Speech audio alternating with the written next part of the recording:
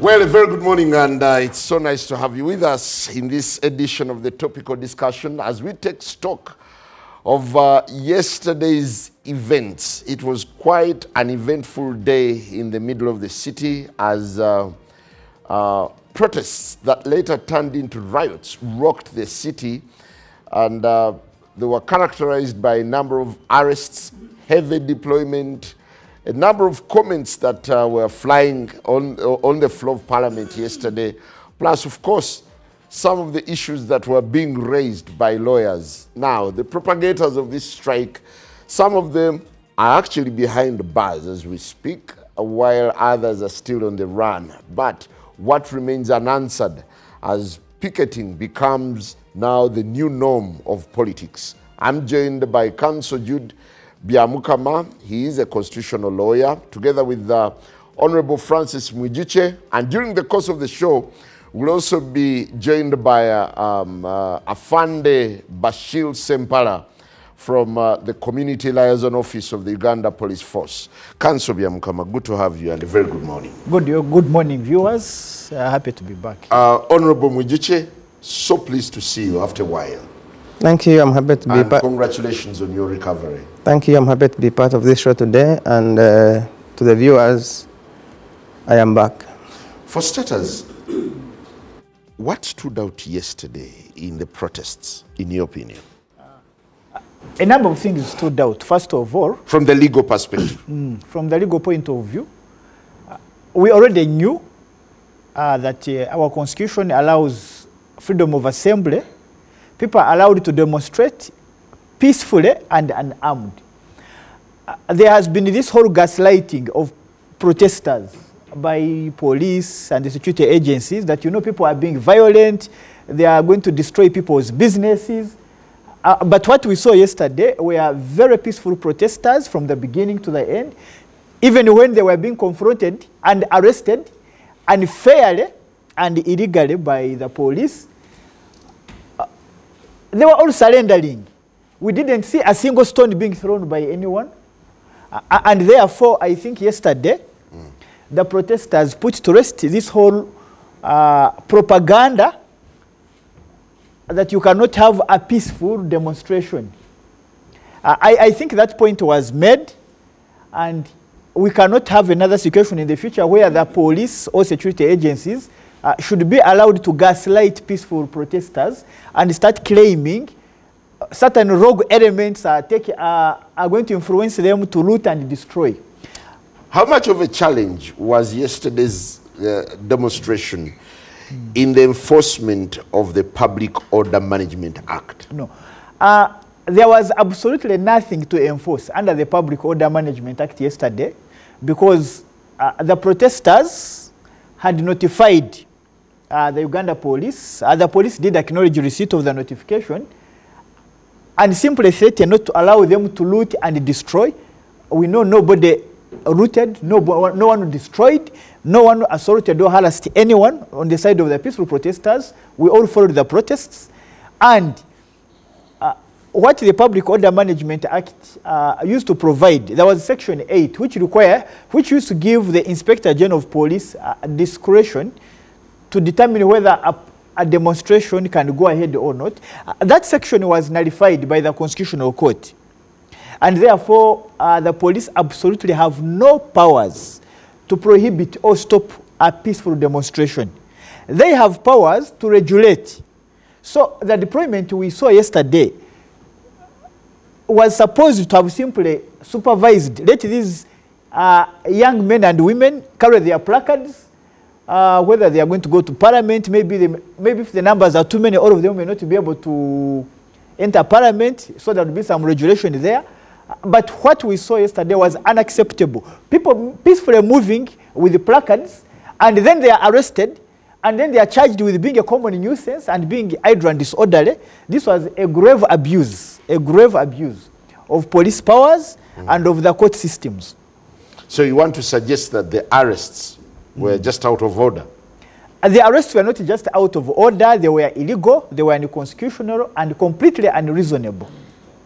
Well, Honorable Mwijiche, didn't you find it rather awkward that yesterday's protests were shining a spotlight on the ills of Parliament, but you had the guts to sit as Parliament.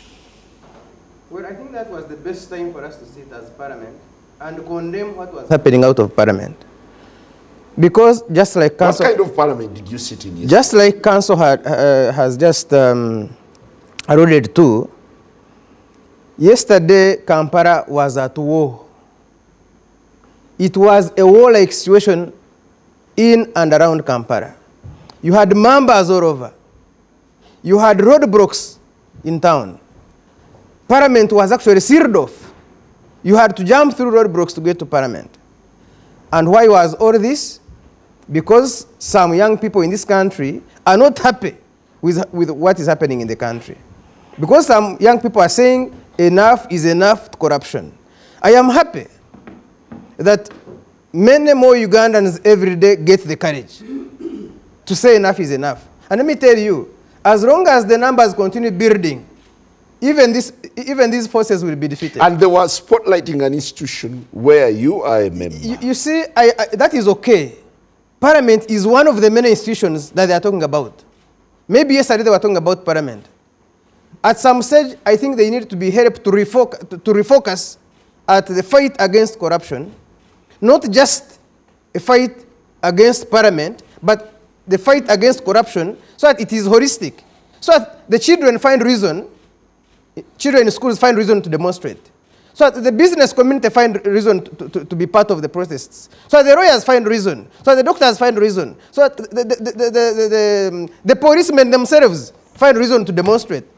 Because I see hungry policemen on the streets being directed to beat their children, even when they know that they are protecting thieves. These policemen you see at some stage will join the protesters. Because you cannot be deployed to beat people who are saying, even your money is being stolen. Money from police has been stolen. You have seen how the police circle is actually getting money by force from the police officers, the police circle. They have been writing to us, complaining. So I know that at some stage, the LODUs, the police officers, the junior army officers will definitely join the struggle. Because for me, I am happy that the numbers in the struggle are increasing. Because let me tell you, I don't want Museveni to run away from this. I don't want anybody who wants to shield him and say, it is only Parliament that is corrupt. Because he has always enjoyed this situation where people say, Museveni is good. It's only people around him. It's only Parliament. No. I want the demonstrators to deal with Parliament, but also now holistically deal with the cause of corruption. Yeah. And then it becomes easier for everybody to join. But as of now, I want to salute them for coming out openly, without fear or favor, with their placards. And like he has said, they have defeated the notion that they are violent. Now we know who is violent and who is peaceful. Well, we're joined by SSP Bashir Sempala. Good to have you and a very good morning. What was remarkable yesterday was the huge deployment to quell what had been billed as a peaceful protest. What explains the high-handedness to a peaceful protest that is provided for in the Constitution? Thank you, the viewers out there, Simon and the panelists today. I came a little bit late a few minutes ago because of some issues I had on the way. However, I want to join the panelists to talk about what happened yesterday. Generally, yesterday was a calm day. There were few, it was calm. With the run-ins that we saw? Those were isolated incidents. The mobilization was done on social media by people who were anonymous. They didn't want to come out openly. No, but there is a group of youth that you engaged. There is a group of youth, but they were not properly identify themselves who they are.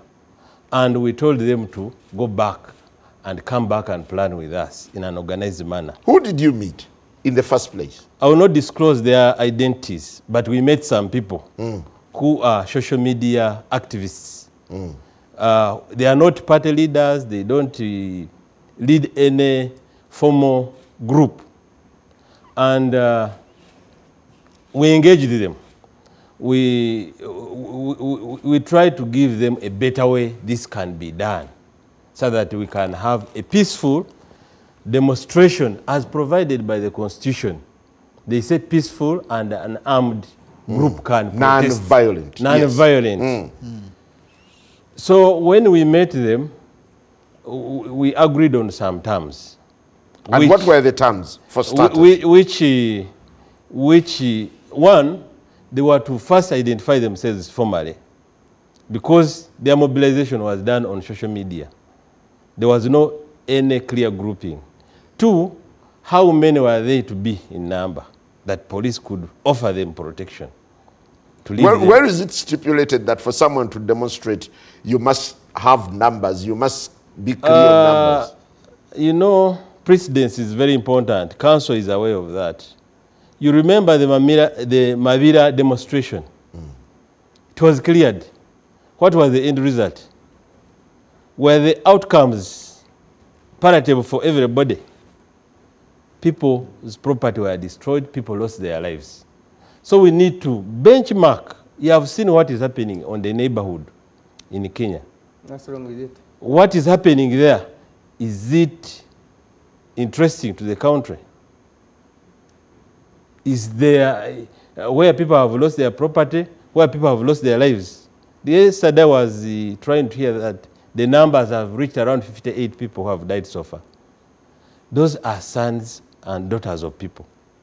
So we need to do something in a way that we don't lose people. The mandate of the police is very clear. Protect people and their property. Okay, if you're talking mandate of police, yesterday the streets were littered or filled by the army, not police. Does this suggest that you were overwhelmed? There was no overwhelming as yet. There was no overwhelming. So what was the role of other agencies? But other agencies support us. Maybe if I can. And it is constitutional, by the way. Even in Kenya, the army came. It was called on board. Kagwanjara. So we've been working with them. He has a question for you. Of course, I feel sorry for him. He's in a very bad place where he must speak, whether he believes it or not. But he knows that the army does not just come on the streets. The army is in charge of protecting Ugandans against foreign aggressors. If you are not yet overwhelmed, at what stage did you invite the army? Because the army must be involved at some stage, invited when you have been overwhelmed, where you say, we need assistance. Now, yesterday you say it was calm. So, why did you invite the army if you did? Should I respond? Yes. I'm still asking. Why did you invite the army if you did to join you on a day that was still calm? Okay, let him respond. I met more than 100 members as I was going to Parliament. I remember. Let him explain to you. I would want to know at what stage you sat, you started your operations, you were overwhelmed, and then you said the army must come in now. Okay. When a person, we don't take chances. When a person says he's inviting 45 million people, do you want to first get overwhelmed before you can get supported? What does the law say about involving the army? The law is clear. When you look at Article 212, it talks about other agencies. Other agencies have to be supported as statutory organs can support police work. At what stage do you involve the other agencies? So at the stage of mobilization of 45 million people. Involve them in investigation? At 45 million people, if someone says I'm inviting all the millions to come, then I have to be prepared. Councillor Jude, there's always been every moment where the law clashes with security interests. What was at stake yesterday in the argument of security was to maintain peace in the city. No, but you see, when we talk about maintaining peace, the police, as far as I'm concerned, were justified to deploy. Because people gave them a notice, we are going to hold a demonstration, we want to move to parliament. Their duty was to make sure that these young people hold their demonstration peacefully. And we saw them coming with their placards, and the next thing they are being arrested and being charged with being a common nuisance. So deployment per se of the police, because you see, police does civic policing. And that is why when the army gets involved, we get concerned, because the army is supposed to protect us as citizens from external aggressors. And when we start using the army to confront with citizens, then on what basis is it, can we still call it Uganda People's Defense Forces? Are they defending Ugandan people? Or they are defending other individuals? That's the problem you get. But strictly speaking, they had an obligation. It's the duty of the police to regulate public order. Okay? That's their job for which they are paid. And so when somebody gives notice and says, we want to hold a peaceful demonstration, their duty is to make sure that indeed this is peaceful and these people are not armed and they are not attacking anyone. Well, and that is exactly what happened. So all that, this thing of arresting people, bundling them on pickups, detaining them in cells, driving some to Nagarama, sorting some on the way, then taking them to courts of law to charge them, it was all unnecessary. Well, I saw a quote from the Uganda Human Rights Commission, and it's talking about not all human rights are absolute or non-derogable. Some can be limited by the state in order to protect the rights of others, as well as in public interest. Brackets, security, order, morality, and health. Yes, yes, and by the way, first of all, even the Uganda Human Rights Commission, after getting a lot of stick, they also came out and clarified. Article 29, clause 1D, provides for the freedom to assemble. Okay? Article 43 provides that certain rights can be limited. However, the limitations must be demonstrably justifiable in a democratic society. And the Constitutional Court has already provided us with a test. So there's no need to reinvent the wheel. The Constitutional Court clarified that the right to demonstrate under Article 29 1D can be limited in the sense that the Uganda Police Force and other agencies can regulate. They have a role and duty to regulate. So a demonstration. What happened yesterday? Was it regulation? It was prohibition. No, it was not regulation. They prohibited and they basically suppressed and prohibited peaceful demonstration. Yes, please. Were you regulating or prohibiting? Actually, it's good he has observed that police has a role to play. Unlike politicians like Mwizuche, we have a role to regulate demonstrations that are peaceful in nature. However, all these demonstrations, we said planning. Who was behind this? This was an ambush.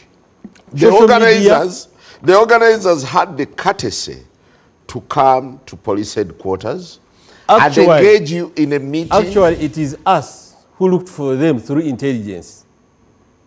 They did not come to us. Did you drag them to No, there was a letter written by four of them wrote to the IGP officer. So through our social media intelligence, we identified some few of them. There were around 4 of them. And they were summoned for an engagement with us. And they came. Police has a mandate, as he has said, to regulate these processions and assemblies. Some sections of the Public Order Management Act were, of course, annulled. However, not the whole act was annulled, but a few sections. So we still have a role. So where do you get the mandate to stop? Now, if we anticipate violence, we can stop. Okay. When does a protest become violent? I need some education. When does a protest become violent? When does it become violent? You have seen when the procession begins. I've told you, like, for example, Mavira. Mavira, it started very well. Being regulated until it turned violent. Why should we wait for violence? Who turned it violent? The participants. Because if these guys go around robbing people, throwing stones to police, throwing to onlookers, then it has turned violent. And police proclaims to disperse them. So was the proclamation made yesterday?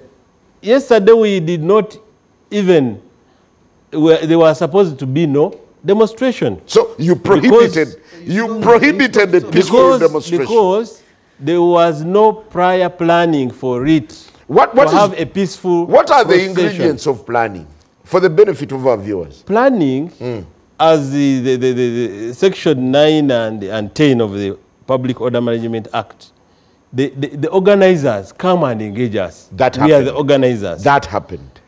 This is how we are going to move. That happened. This is the route. It happened where? When you made we didn't agree because they did not furnish us with the routes, with the numbers, and the parliament, the speaker yesterday, deputy speaker, said he was not notified of any visitors coming with a petition. So how do you go to visit someone who is not expecting Parliament is a you? public place, isn't it? It's a public place. Yes. But when these petitions are to be brought, they notify because they have so many programs. The speaker said, the deputy speaker said, he was not notified of any petition coming to them. Honorable Mwijuche, isn't this spelling a very awkward situation where police is now countering a new version of politics? Leaderless, people come out and say, we are doing this in peace. I think the police is stuck. They were used to the normal situation where Dr. Vesige declares that tomorrow I am coming to City Square, and they put him under preventive arrest. And Honorable Chaguranyi is put under preventive arrest. And they tell him, Mwijuche, you will not leave your house. Now they don't know who to apply preventive arrest on. And so that is why you see they are running around with mambas. They don't know who to tear gas. They don't know who is a demonstrator, who is a protester, and who is not. They're just stuck. But you see, let me tell you, Afande Sempara, this is unstoppable. You are not going to keep people in their houses when they have no food. But in your analysis, do you realize, do you see there was any illegality or it bordered on something that would perhaps set the country on fire? You see, crime has to be committed. That's why I was telling them, I was asking them at some stage, when did you proclaim that this is illegal? Because you don't just, you also have, there's a process under which you stop a protest. You have to come and find people and ask them to go back and proclaim in the name of the country and say, go away. But just one individual is holding a placard, and you see the force that is being used by them to even arrest the placard. You think they are in Congo chasing ADF. I think they must have brought people from Congo who have been running with the ADF. Because the force they were using just arrest placards. Okay. So before you get back do you agree you were a bit overzealous in execution? A bit overzealous, or they were very overzealous? You see, Just a second. We are not overzealous. But I want to thank Ugandans. Because when this mobilization started, we also started counter-mobilization from the department I come from, community policy. Is that your role? To tell people to avoid committing crimes, to avoid participating in an illegal processions. And people did not turn up. Do you know the impression you created? That you stand with the corrupt. That is not the case.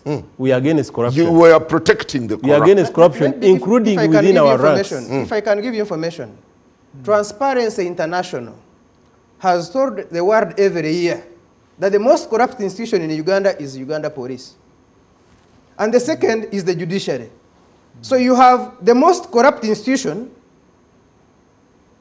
barring protesters and corruption protesters from making their point and protesting. So in short, the reason they are overzealous is because they are the most corrupt institution in the country.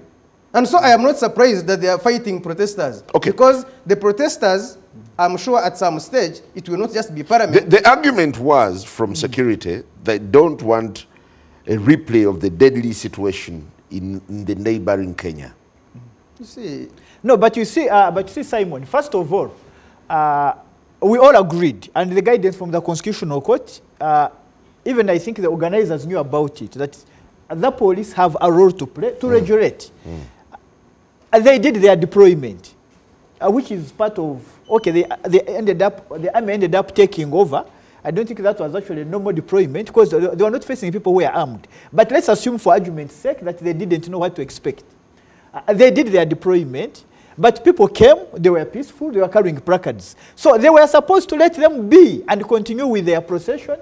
And if they break the law, if they try to loot, if they try to assault or harass anyone, then at that point, then they could arrest those who are doing so. But there are individuals we saw, for example, being even detained as they were writing their placards. So obviously, this was completely wrong, and it's against the law.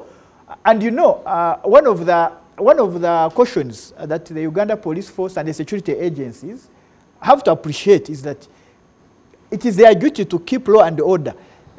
Everyone, even a 6-year-old studying social studies in primary, they teach the children that the duty of the police is to keep law and order. What did they do yesterday? And therefore, when instead it is the police breaking the law, they are not giving an example.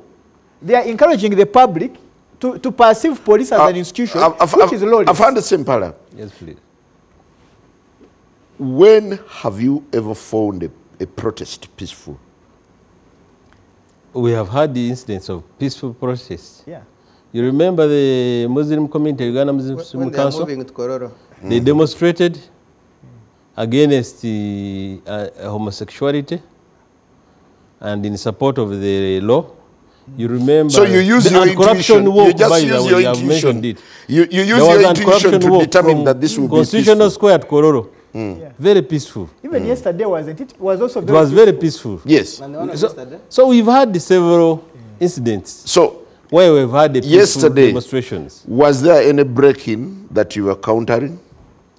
Yesterday, as I told you, police, among its mandates, is to predict and prevent crime. You may not need to allow crime to first take place before you act. So what kind of So if you what kind of crime did you predict? public disorder, we have intelligence agencies in this country. That's why But we Kagwanjara, have a strong. I think he's misleading us. There's no There is misleading. no law that allows police to allow or disallow. It's not there.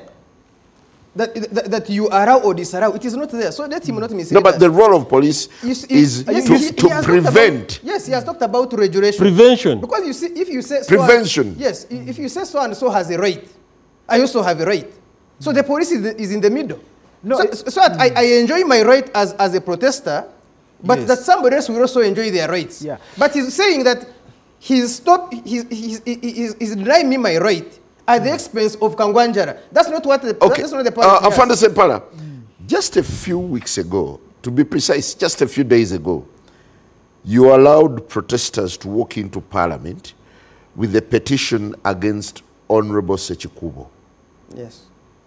You can ask him because I had No. the deputy speaker. That issue was What posed merited that clearance that you would also deny a group that is petitioning parliament on corruption, on a vice? I don't think they allowed any group to protest in parliament. There is a group that went to parliament with a petition. That group, they came, and it's the parliamentary police, I think, together with the leadership of parliament that received them. No, that's not. So The question would be in the posed, same vein, why wouldn't you allow these peaceful protesters How many were to they? get to parliament so that So how they are many did you denied access? how many were there? We are coming from where? Now, and going where? That's why I want to come in. Did those who came to protest against Honorable Sechikubo write to you? If they did not write to you, you never engaged them.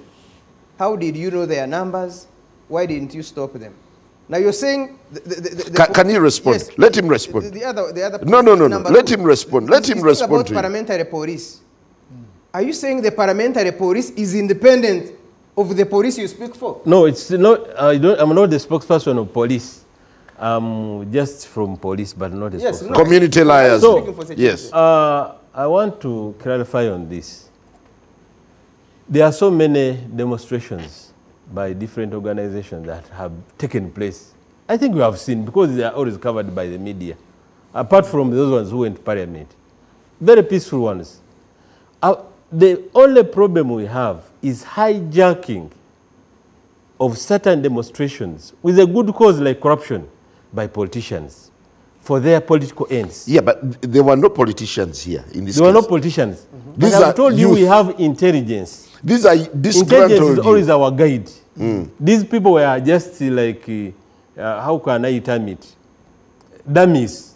Behind them, there were other people, according to the intelligence. But you see, and the moment you I need to realize... respect Ugandans. No. I saw... No, I will not allow this, really. We saw human rights lawyers. Organizing this. No. We saw lawyers protesting yesterday. So I cannot allow a Sempara to come here and call them dummies. It's no. You are in police uniform. I'm saying Ugandans the pay you. social media activists.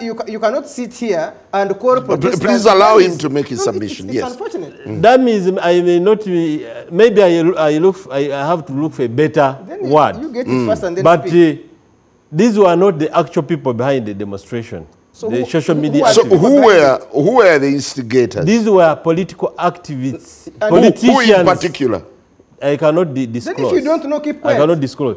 So, You can't if speculate on TV. security realizes that the organizers are being used to achieve political objectives, if it is politics, you come out properly, because it is allowed to organize. So this it's was not a a political protest. No, by the way, it Are doesn't political matter. protests bad?